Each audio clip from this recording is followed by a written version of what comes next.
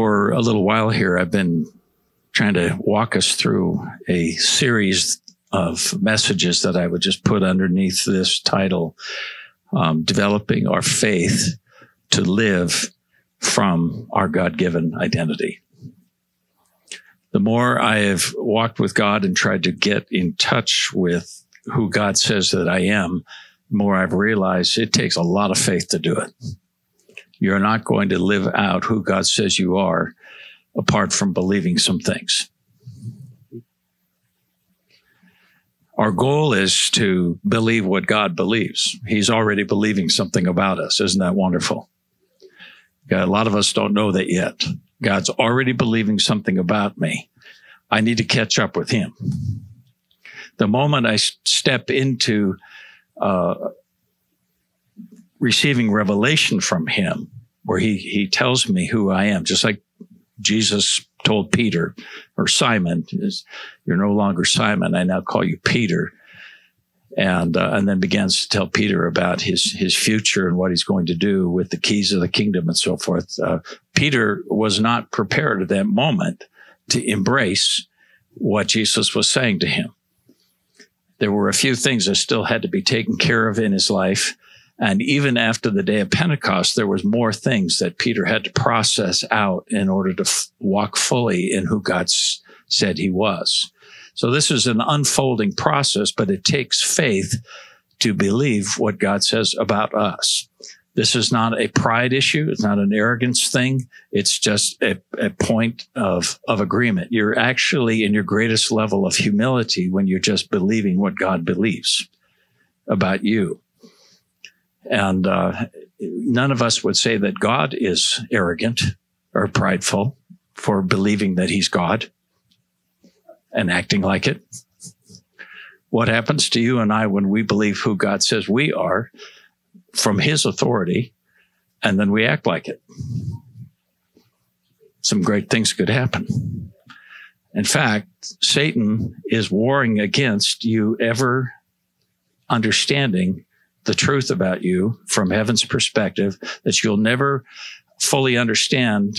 As I mentioned a few weeks ago about these books that exist in heaven that have our names on them, where things have already been pre-written. You can see that in Psalm 139. Satan does not want you and I to ever embrace those things, to ever know about them, because if the moment you begin to understand that God has already written some things down, he's already believing some things, he's already prepared works that you will walk in and accomplish through Jesus. He knows that if you get a download on that stuff, you might be tempted to actually step out and start doing it. And that's his worst nightmare. Because with your identity also comes your authority to be who God says you are. And if you go back to Genesis 1, 2, and 3, you'll see that God had a master plan that involved the creation of you and I, where the Godhead got together and said, let us make man, Adam, mankind, this new race of created being who will be in our image. And then he said, and then let them rule over all the things that are in the earth. And we don't have time to unpack that, but God's plan was always that we would rule with him, which takes authority. But you're not going to operate in your authority to do what God has called you to do here in the earth. And by the way, you're going to continue to rule and reign with him throughout eternity. You're not just going to get assigned your harp and sit on a cloud and be in an eternal drug state of bliss or something, we have an assignment that goes from here all the way through eternity with no end. So we will rule and reign with him. This lifetime is a dress rehearsal for a lot of those things. And we're actually accumulating reward, restoring of treasure in heaven as we walk in the things that God has already assigned to us, if we will believe it. So Satan's goal is to lie to you, to convince you to believe something about you that's not true, so you'll live according to that. because, as I've said over and over again, we live from who we think we are. You never rise above to live out beyond what you actually believe about yourself. You can quote all kinds of scriptures. You can be in Joel Osteen's church and say, make the declaration of, I am who God says I am. I have what God says I have. I can do what God says. You can say that over and over again, but until you actually believe and then start living according to that, nothing's happening. So this takes faith. We've got to believe. I don't want to get bogged down in a long introduction here. You'll have to go back and listen to some previous messages, but I just want to continue to talk about the faith to live from this identity and the things that we need to embrace, because once God calls you to himself, he now has to start developing in you that identity. It has to grow in you as you welcome it and believe it and take steps with it. And sometimes it's 3 steps forward, 2 steps back. But nonetheless, God is working with us. Aren't you glad he's patient?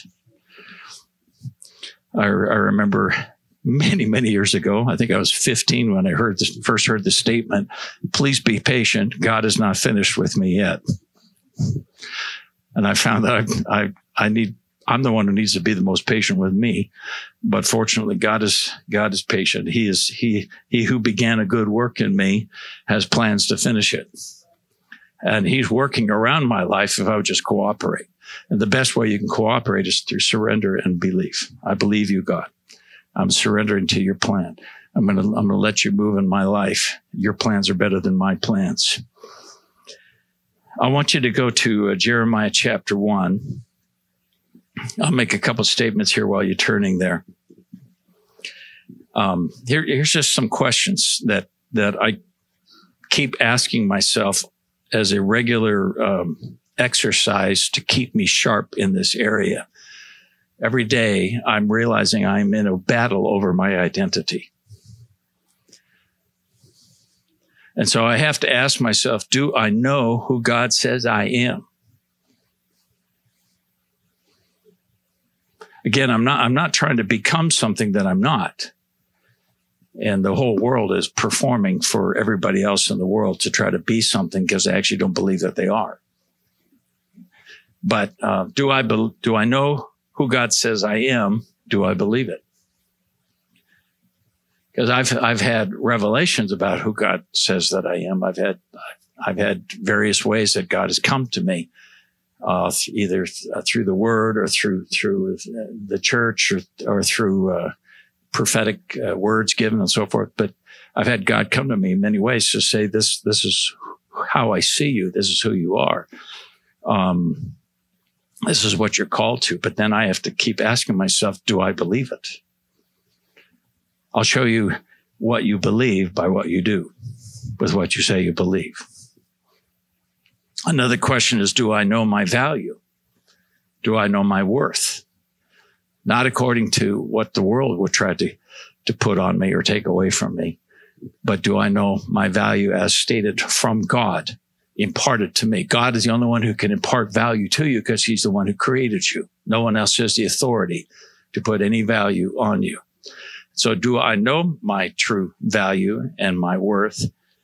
And do I believe that? That one right there will test you like crazy. Because we're so accustomed to getting our value from other people, what other people think about us. We're massively programmed in this world toward what other people think about us and the value they place on us, whether they approve of us or not, or accept us or not. Beyond what you can even imagine, we have been so programmed. The whole world operates this way. You can't operate in the world without playing their program of ascending the ladder of worth according to what they say about you. And that's where we get a lot of our fears, by the way, because we fear the power of other people to devalue us according to their judgments and what they think about us. So do I believe the value that God has placed on me? Because you'll never move out and operate beyond what you think your value is. You'll always get intimidated. There's always somebody who'll be able to shout you down. There's always somebody who will say, no, you can't do that. No, you're disqualified. And there's so many times when the enemy would be coming after me and I'm getting attacked and I can feel all the negative emotions and the fears and all the rest coming at me. And then I'll just say, Lord, what is going on here? And he said, well, the enemy's just trying to get you to disqualify yourself. And he said, and as soon as you choose to disqualify yourself by taking yourself down in your own value, and I'm not allowed to do this, I'm not qualified to do this. As soon as you agree with that, you can't operate above that.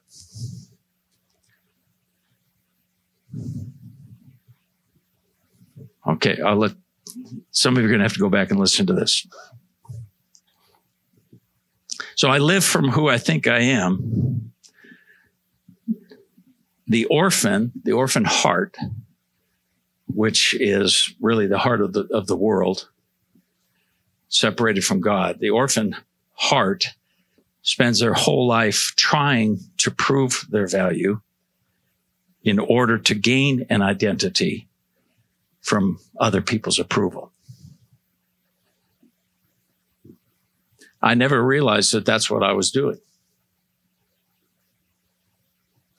I was doing that as a pastor, trying to plant churches and lead congregations, that I was, so much of what I was doing in order to gain the approval of other people so I could gain an identity.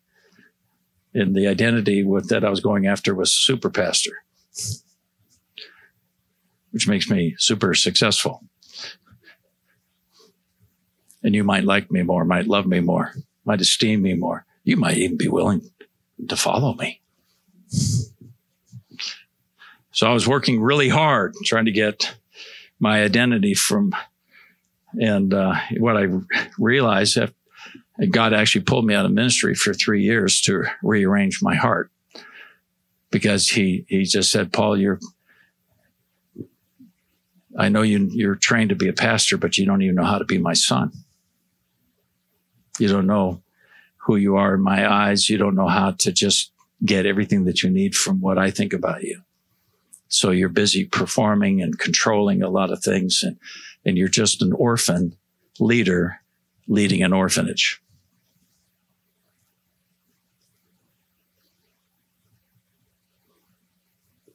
True confessions.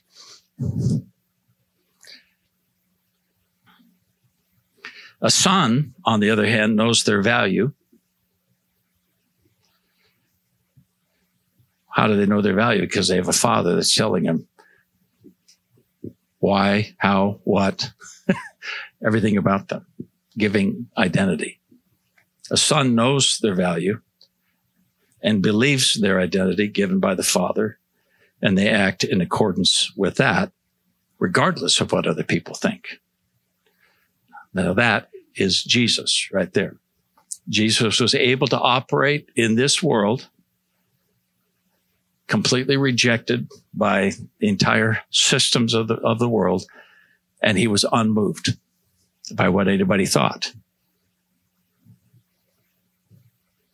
He could do whatever he needed to do, say whatever he needed to say, and lead the beginning of a movement without building an institution. I mean, he was completely free from the fear of man. Nobody had a handle on him. The devil tried it in the wilderness, couldn't get a handle on Jesus. It was the first person that Satan wasn't successful with getting a handle on them and to manipulate them through fear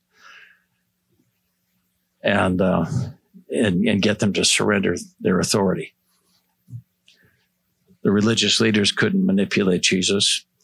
Even Pilate, as Jesus stood before Pilate and said, "Don't you know that I have power to crucify you?" And Jesus said, "Nope. I'm here because my Father chose for me to be here. I'm here by my own accord.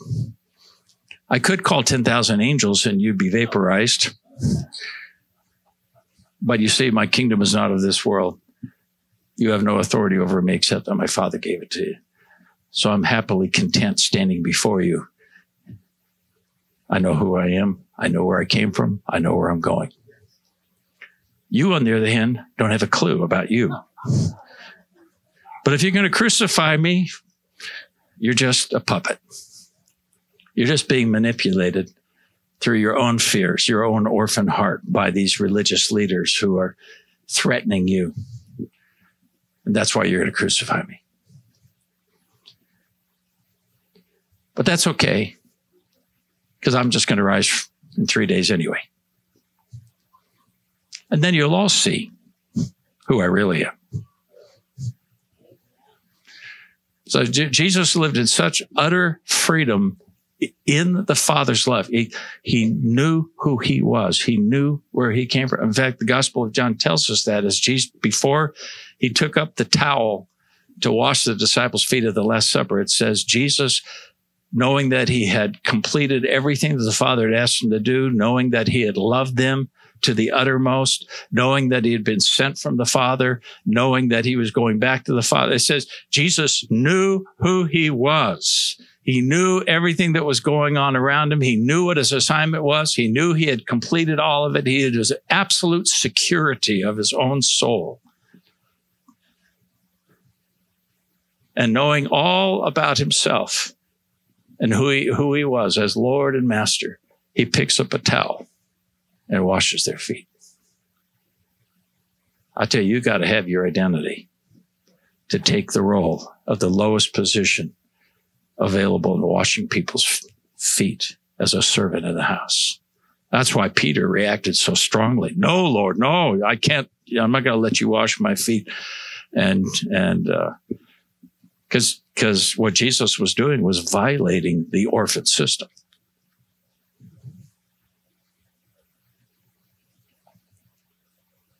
Okay, I'm going on a rabbit trail here. This message is 500 hours long. It deserves several volumes of a book.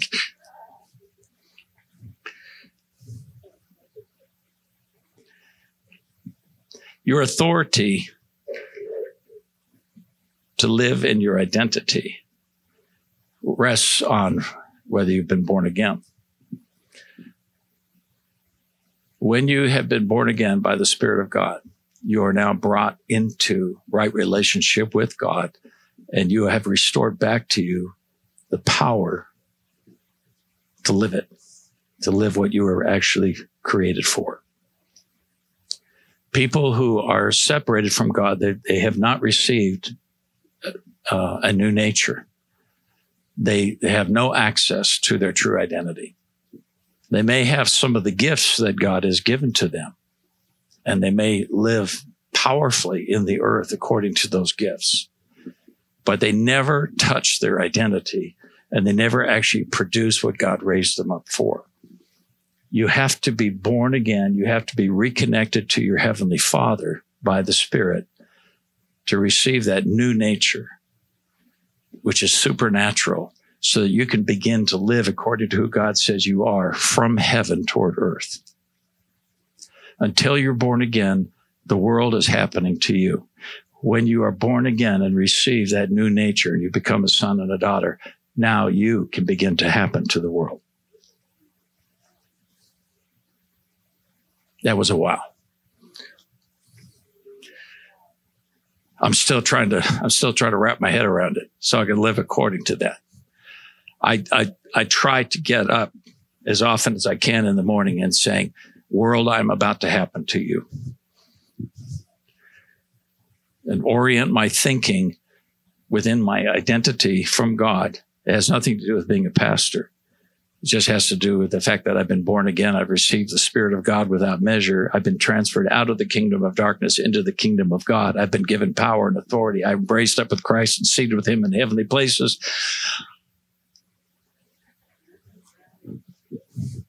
That's a pretty good package to get up with each day. And I have all the promises of God.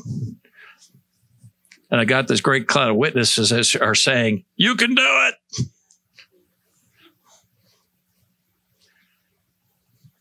And Jesus, who is the author and perfecter of my faith, who's already run the race, and he's standing at the end of the runway and saying, come on, Paul.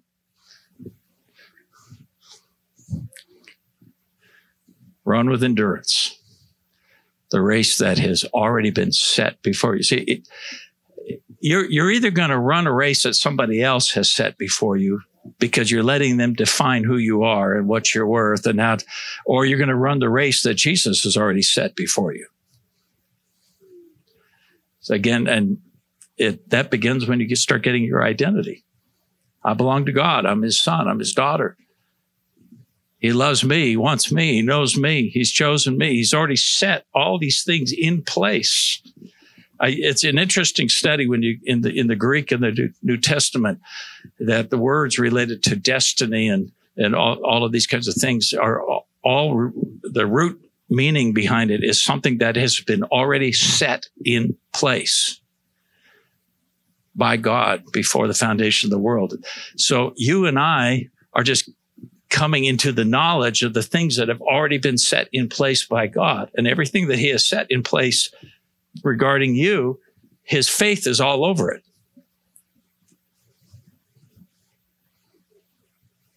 Part of the reason that Jesus came in the flesh as a man was to prove to us we can do it.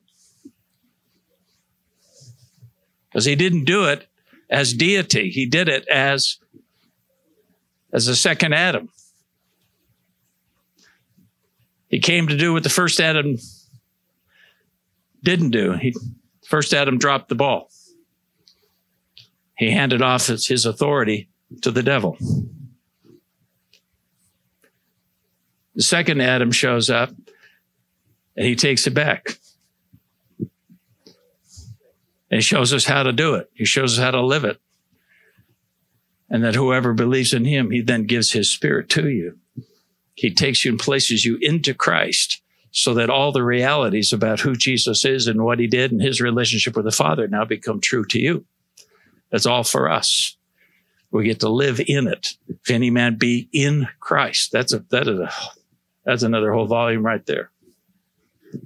And so Satan has done everything he can to try and blind us to knowing who we are so that we'll never know what we can do. Now, the orphan heart has this idea that if I just do enough of these things, then I can become. But when you come into the kingdom and you're just made a son and daughter based on what somebody else did, it reverses the order. I get to do these things because I already am. He's already brought me in. He's already placed on me the spirit of adoption. He's already brought me fully before the Father. I'm already loved. I'll never be loved any more than I am right now. My potential is beyond my imagination with God. And so this is why Paul says in Philippians 2, work out your salvation with fear and trembling, because it's God who's at work in you, both to will and to do of his good pleasure. So you receive the whole package right up front. Now you got to work it out. But in the world system, you ain't nothing until you perform your way all the way to a place where you deserve something and you're qualified for something in the eyes of somebody else. In the world, you can never qualify yourself. You always have to wait for somebody else to put a stamp on you. Somebody else gets to tell you whether you deserve it or not. And your eyes are focused on that measuring stick constantly. You notice they keep changing the measuring stick. They keep moving the goalposts. But you come to back to the Father through Jesus, and he just gives you the whole enchilada. God's into Mexican food, of course.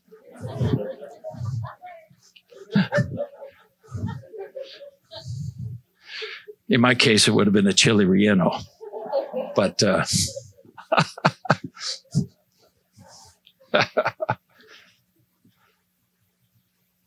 but This is the nature of grace. God makes you to be something that you are not yet because of what he's already believing.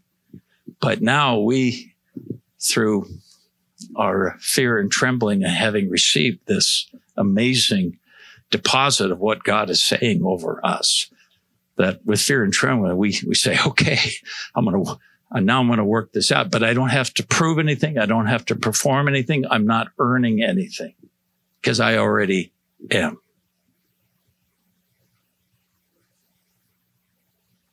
That's why the Pharisees had such a hard time with Jesus. One of the reasons, because he kept saying, well, I am. And they're saying, no, you can't be because you haven't done everything that we've done. You haven't gone through our rabbinical schools. You're not keeping all of the rules and the traditions and all the rest. So you haven't arrived yet. You're not qualified to be the Messiah. And Jesus said, I arrived as the Messiah.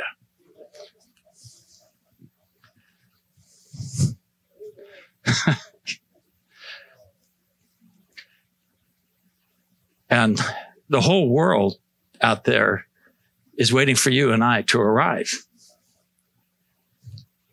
If we would believe who God says we are, if we would believe the package that we've already received in the Holy Spirit. But as long as you and I are struggling to grapple and accept what God has said about us, we will continue to disqualify ourselves and be easily intimidated and pushed off from what we've been called to do.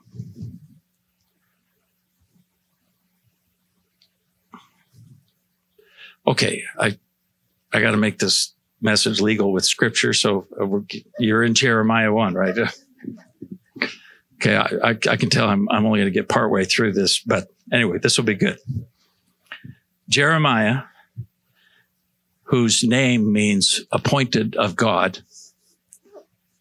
That's what a name.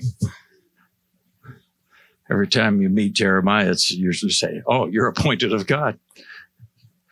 In a real sense, every one of us is a Jeremiah. What an identity to carry around. What if you and I really believe that? I'm appointed of God. I mean, you literally, you even believe that subconsciously. You don't even have to work at it. I am of God. I'm appointed of God. I've been destined to be here. I carry something heavenly over my life.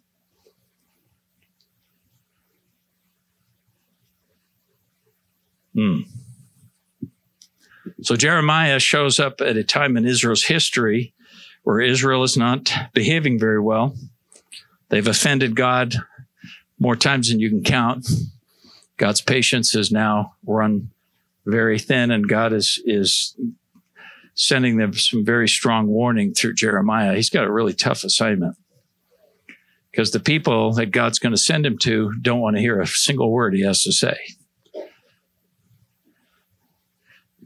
And they easily throw around the words false prophet. Part of it is because all their other prophets were all saying the opposite of what Jeremiah said. So Jeremiah has been called by God to do something really, really hard. But God would never do that with you, of course.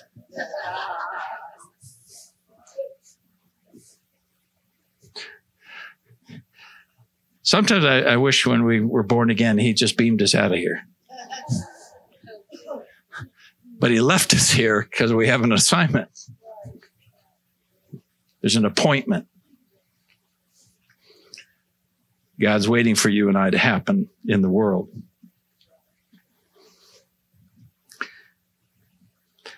So verse 4, Jeremiah, he exposes something. I just call it one of these windows into heaven where you get to see something and understand the ways of God. And if you understand the ways of God, you might better understand what he's doing with you and how he's going to work through you. So Jeremiah says, now the word of the Lord came to me. Now he's talking about his first encounter with God. You got to understand, previous to this word, Jeremiah was not a prophet. He was just a bullfrog.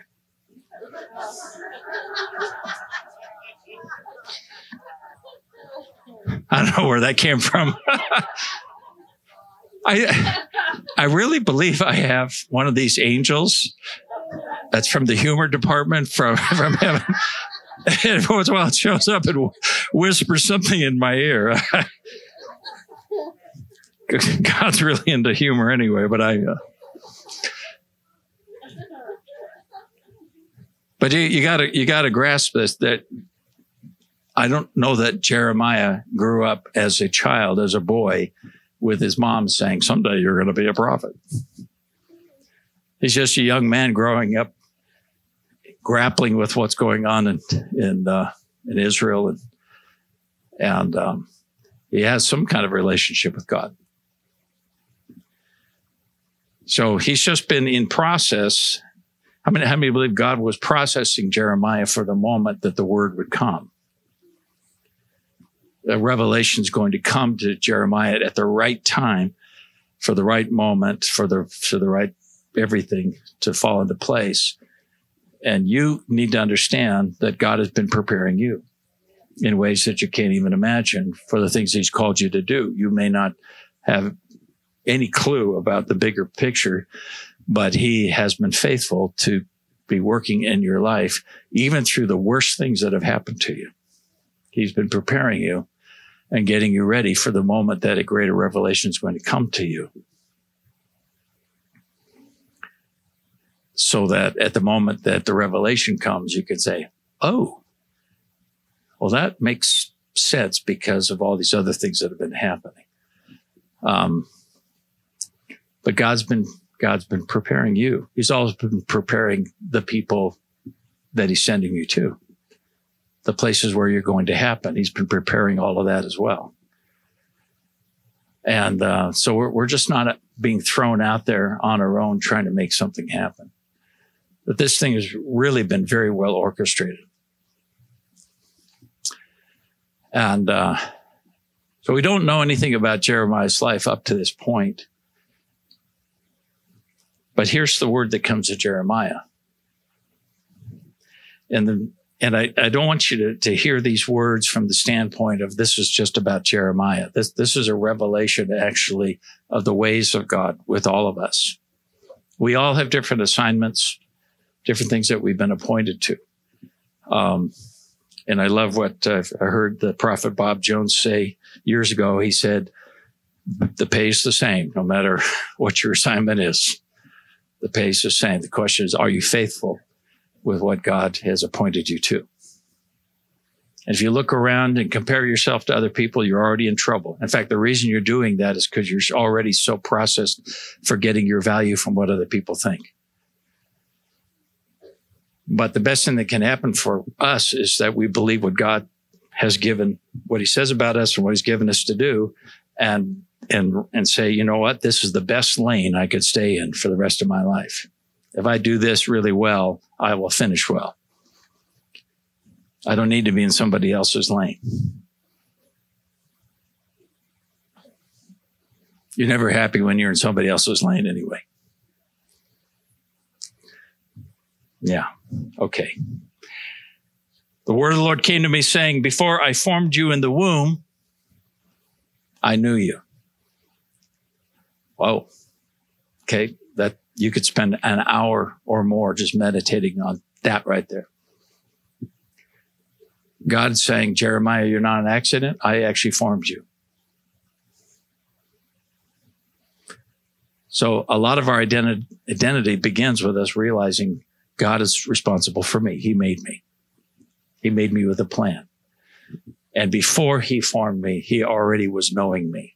And we've touched on that a lot. Paul addresses that in Ephesians. And in Romans, called before the foundation of the world. Before I formed you in the womb, I knew you. You weren't just an idea. God has actively been knowing us, and only he can do this. It's hard to wrap your mind around this. God knowing me before I existed. So somehow in his ability with his foreknowledge, his supernatural capacities as God, he is actually able to know us before we've ever lived our lives. He already knows what you're going to say later today. He's already knowing it. That's a long relationship. And guess what? He didn't give up. When he saw beforehand what was coming, he didn't say, oh, I've changed my mind.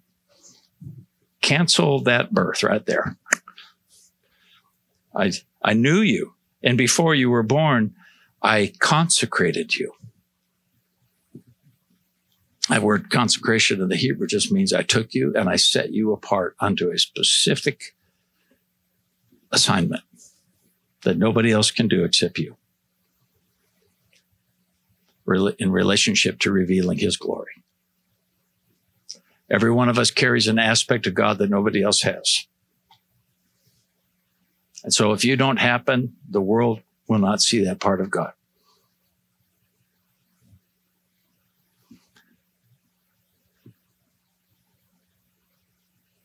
So I consecrated you. I set you apart. I appointed you before you were born. I've appointed you a prophet to the nations. Now, Jeremiah, he heard the first part, but he might not have been ready for the next part. I've appointed you to be a prophet. And at that point, Jeremiah said, no, thank you. I know what happens to all your prophets. I was excited up until this point. I've appointed you to be a prophet, not just to your nation, but to the nations. You're going to have a broader impact. It doesn't matter what the impact is. It doesn't matter what your sphere that God has called you to. It's just exciting to know that God has had his hand on your life and he has been speaking things over you and appointing you to things in advance. But in this case with Jeremiah, he said, I've appointed you a prophet to the nations. Then I said, alas, Lord God.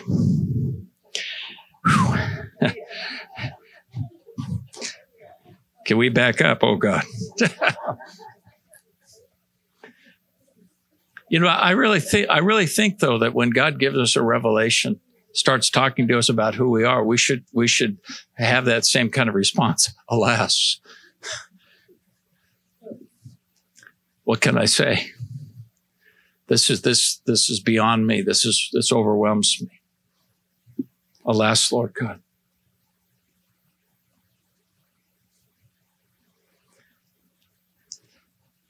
And part of the reason why we arrive at that alas is because when God comes and he begins to speak over us, we immediately start to judge the things that he's saying about us according to our previous judgments about ourselves that we carry, that we don't even know are there. We've already placed certain values on ourselves that we have believed and received from the world. Maybe from your own parents or some teacher who said, you're dumb as an ox and you don't even think about going to college or whatever, We've had so many people put certain value judgments and statements over us, and we've bought into a whole bunch of things. So God comes with his word, and it runs right into what's already programmed inside of us. And there's a moment where we just say, oh, how can this be? Lord, this is hard for me to receive. Alas, Lord God. And then Jeremiah immediately launches into, behold, I don't know how to speak because I'm just a youth. So where's Jeremiah going? He's going into his list of disqualifications. So settle it in your heart right now. You already have a list of disqualifications inside of you. You may not have ever consciously thought them out, but they come up every single day. Well, Lord, I'm just this. Lord, and then we pull out our list with God. Moses did that too at the burning bush. Lord, this is a bad idea because don't you know I can't speak? I love God's response. Well, who made your mouth?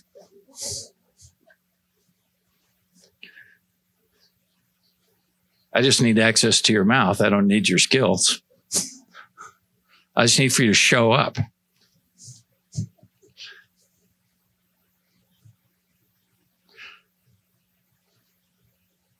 Jeremiah, I need for you to show up. Your appointment starts right now. I've got something I need to get done, and you're my man. Lord, I don't know how to speak because I'm a youth. Well, in Jeremiah's mind, that was a big issue.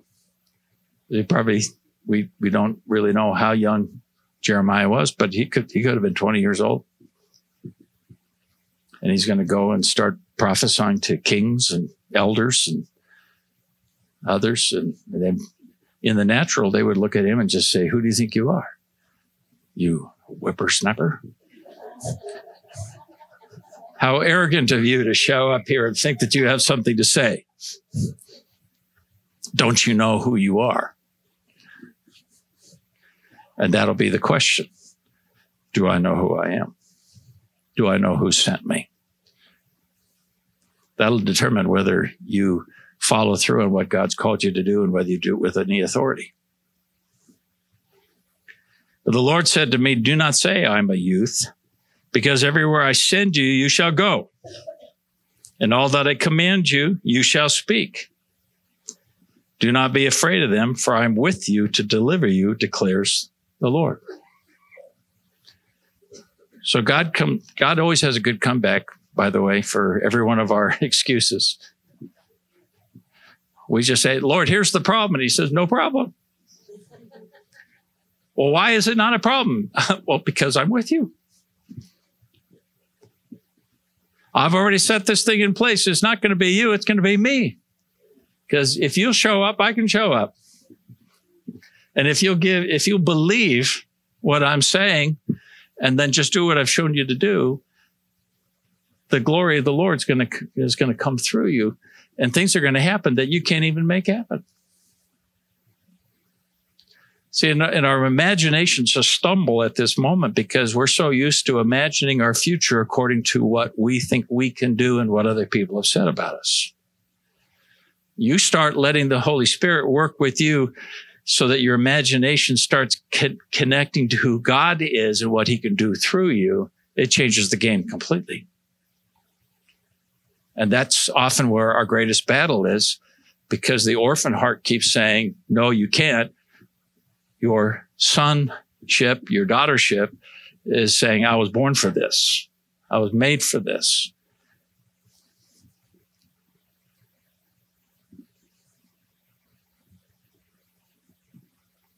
Okay. So God will come back and just say, well, no problem. Because I'm with you. My hand is on your life. My power is going to overshadow your weakness. You remember anybody in the New Testament saying, I'd rather glory in my weaknesses than in my strengths? Why? Because when I'm weak, he shows up strong and he gets all the glory and it makes me look good. You know, we have this treasure in an earthen vessel. We've spent our whole lives trying to dress up our earthen vessel for everybody else to look like something. You know, we're patching our patches. We spend a lot of time in that beauty salon. We got a lot of salons in America, by the way, that are all about education and other kinds of things. We're constantly trying to dress up the earthen vessel to impress people. So I'll just go ahead and say there's a whole lot of churches that are trying to dress up to impress people in order to get them to come to Jesus.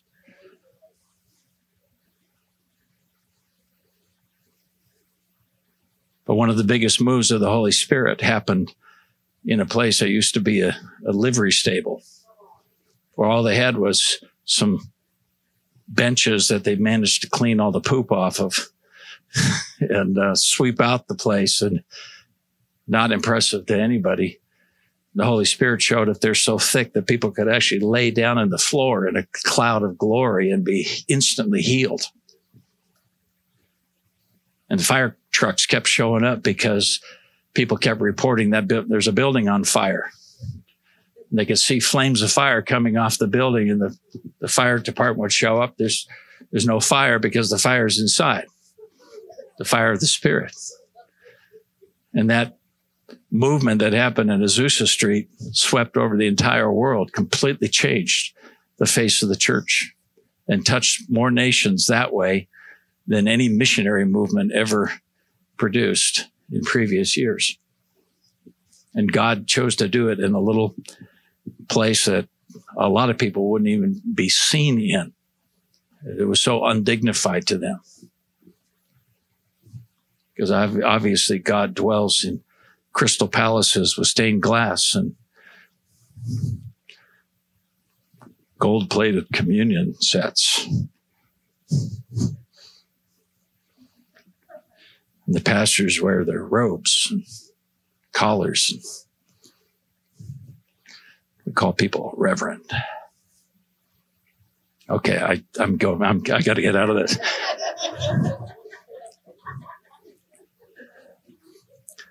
And I really believe that the future move of God is going to be with people who have moved out of that orphan thinking, churches that have moved out of the orphan thinking, where we're no longer dressing up to impress the world. We only have one person that we're living to impress, and that's our God. And I've come to believe that God is enough to reach the whole world.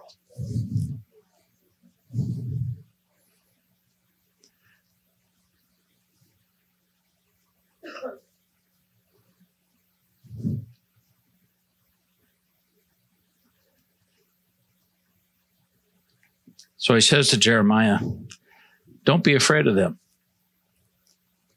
Just because they reject the package, just because they don't esteem you, they look at you through the world's eyes or through the religious system's eyes or whatever. He said, don't be afraid of them. That's something that you and I have to learn how to do with God, is because if you begin to walk in your true identity with God and you start stepping out, you're going to run face to face with people who don't want to let you be who God says you are. And they're going to try and push back on you and just say, who do you think you are? And you're going to have to make a choice about whether or not you're going to be afraid or stand in the love of the Father and say, I have the right to be here. I have authority from heaven to be who God's called me to be. Fear is always a choice. And so God says to Jeremiah, don't be afraid to be who I've called you to be and to do what I've called you to do. Don't set your eyes on what any person around you, any response that they have. You stay focused on me. For I am with you to deliver you, declares the Lord. Then the Lord stretched out his hand and he touched my mouth. And you could make a lot of things out of that, but I believe that there are encounters that God has set us up for related to our identity and our destiny. There's encounters that he set us up for where as we move with him in agreement to say, okay, Lord, I believe who you say that I am. I believe that you've called me. I believe I can do what you called me to do. I choose to happen in the earth in your name. That's when we respond that way, even as Mary responded to Gabriel and said, be it done unto me according to your word. That's when the overshadowing comes. That's when the power of the Spirit comes and begins to impart some things to us that we previously didn't operate in. There's fresh anointings that come that suddenly touch our agreement with God. And suddenly there's a fire that's ignited. There's a possibility that's ignited. And we don't have time this morning. Hopefully I'll get to this next week. Well, we'll see. Sometime. But I would just say both Saul and David were anointed by Samuel. And they both had to agree with the calling on their lives to be the king of Israel.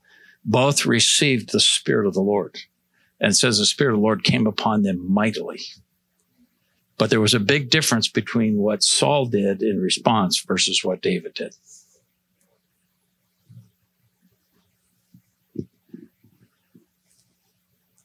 Anyway, that's another whole study. You should go read it. It's 1 Samuel. It's exciting stuff. So he touched my mouth.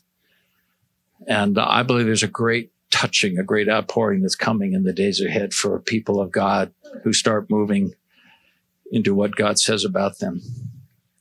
Behold, I put my words in your mouth. Yeah, I just want to say this very clearly again. The things that God has appointed you to and called you to do, you can't do it.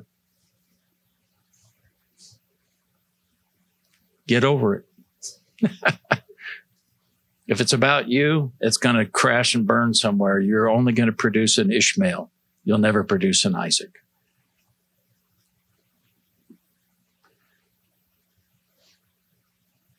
But if you don't have to get any of the credit or any of the glory, and you don't care what other people think, God's going to be free to move through you to do what only he can do. That's why in Zechariah 4, when they bogged down in the rebuilding of the temple, and so God came along and he began to prophesy over Zechariah or over Zerubbabel and the other guy, and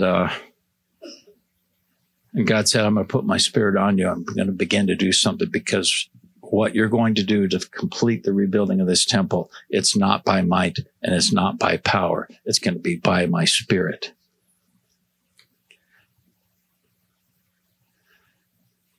And when it's all said and done, you're going to be putting the capstone on that temple, and you're going to be shouting grace, grace to it. See, I love the fact that what God has called us to do ultimately, it will be to the praise of the glory of his grace. Ephesians 1. To the glory of his grace over our lives. That in the end, everyone will know, all of heaven will know, what happened through our lives here in the earth was not because of us. All of those works, by the way, are all going to burn up. They'll all be tested by fire. Everything that you and I attempted to do for God in our own strength by an orphan heart, you're going to watch it burn up at the judgment. But everything that was done for his glory by his power and his strength, and you didn't need a thing, and you just came in your weakness because you love him and you believed what he said about you, those works that flow through your life that way, they will stand the test of the fire, and they will go with you into eternity as reward. That's another whole message. See, I've appointed you this day. We'll wrap up here. I've appointed you this day over the nations and over kingdoms. What happens to the person when God reveals to you, I've appointed you over? And he starts talking to you about dominion. He starts talking to you about having authority to change and reshape things. When Jesus taught us to pray, your kingdom come, your will be done in the earth as it is in heaven, he never saw that prayer being answered apart from you and I living according to who he was going to make us to be. We are the ones who have been appointed to release heaven on earth and reshape what's happening in the earth. We're going around and destroying the works of the devil. We're tearing down the strongholds of the enemy. We're taking captive every thought that's been exalted above the knowledge of God. We're going around and we're healing the sick and raising the dead and casting out demons. And we're giving the devil a migraine because we are supposed to be unstoppable.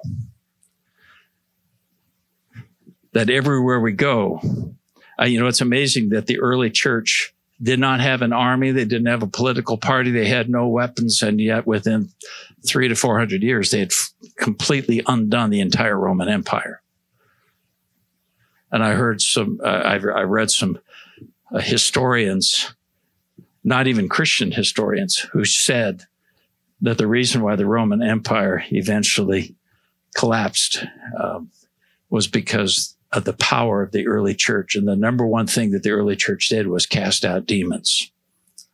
This historian said the Roman Empire was completely rearranged because they could not contend with the church's ability to overcome evil, casting out demons. He didn't even talk about healing the sick. Whew. By the way, every person in this room, you have an assignment to cast out demons.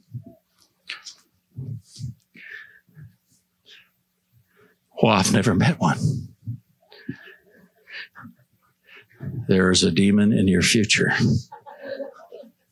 Should you choose accept your assignment.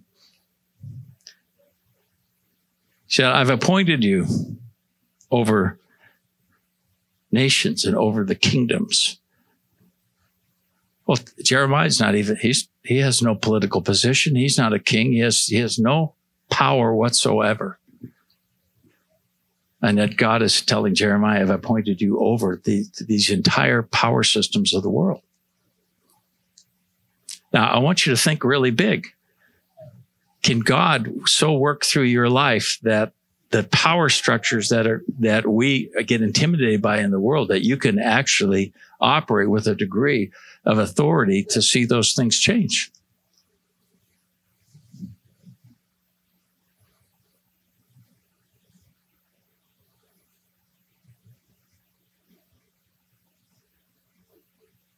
Okay.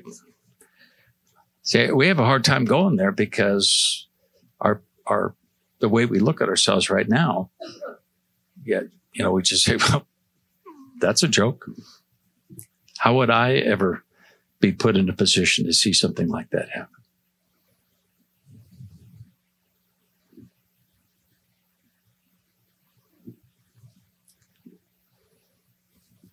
Here, let me say it this way.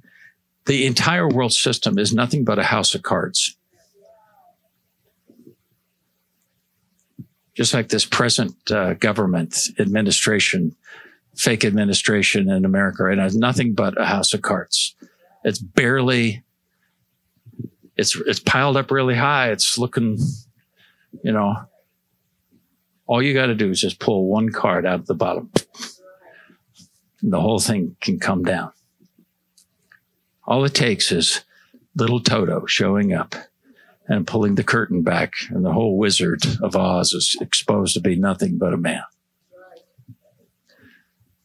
You never know how God will use you to touch certain people. God may use you to influence somebody else who's going to take down an entire,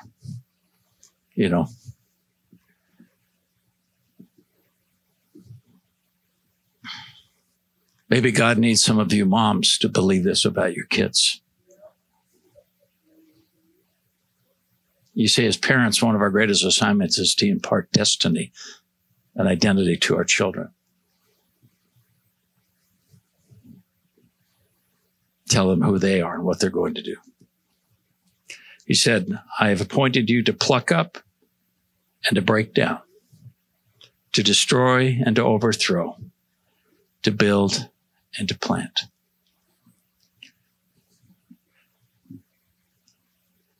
So I ordain you to be God's wrecking ball to all the things of darkness.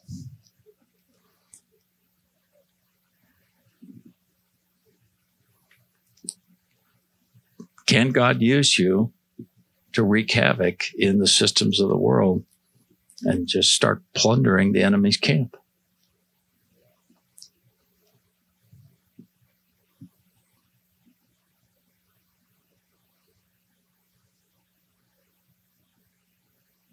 I've come to realize See, I signed up for ministries because I wanted to build something. God said, well, actually, I've appointed you to spend a lot of time tearing things down.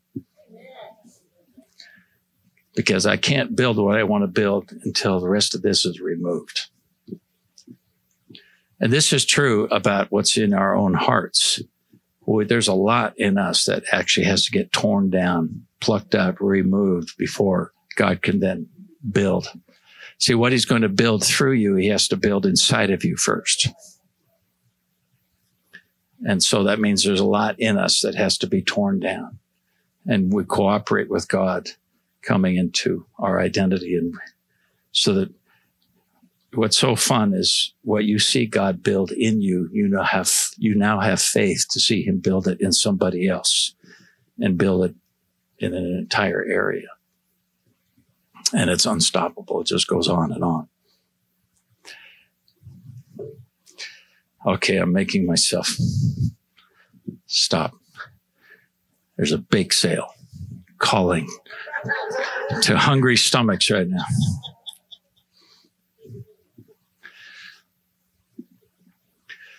Okay, well, we're gonna just keep going through this, and we'll see where God takes us in all this. But you may have to go back and listen to this again multiple times because there were a lot of nuggets in all that. And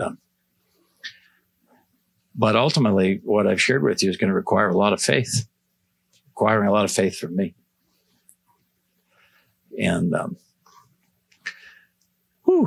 I just wish I had known all this stuff back in my 20s. Yeah, I might not have gone to seminary.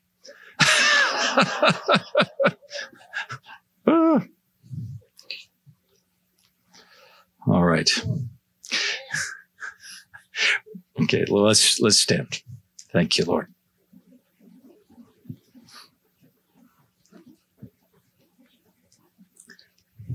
How many of you would say you got an upgrade in what you believe about God and his goodness towards you right now? That he's more for you than you realized. He's more in love with you than you may have realized. He's more excited about you and your future. And of course, now remember, the enemy is going to come and tap you on the shoulder and say, well, look behind you. As soon as you turn around to look behind you, you'll disqualify where you're going. Don't look behind you. His mercies are new every morning.